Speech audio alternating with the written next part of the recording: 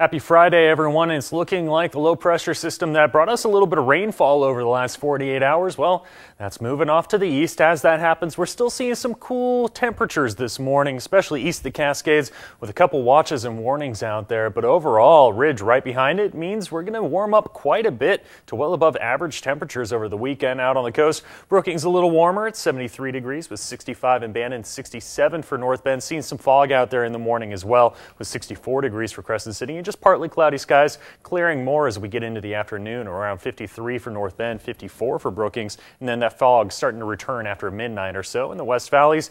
Look at that, back to the 80s. 80 in Medford, 80 in Cape Junction and Grants Pass, 79 degrees for Wairika and Montague, 78 for Roseburg, and 76 for Mount Shasta City, right around 50 degrees to the mid-40s overnight tonight. And cool start east of the Cascades with a freeze warning and a frost advisory until about 8 a.m., maybe about the mid-70s, and then drop into around freezing temperatures as you go further north. The Rogue Valley, your 7-day forecast, getting close to 90 degrees by Saturday and Sunday, and then towards the next week, evening out, getting back to average temperatures Monday, Tuesday, and Wednesday. Klamath Basin also seeing close to 80 degrees with the mid-80s possible on Sunday, and clear skies over the weekend. Clear skies in Mount Shasta City as well, and then evening out, getting down to around the mid-70s towards the middle of next week, and warming up out on the coast as well just a little bit with some areas of fog.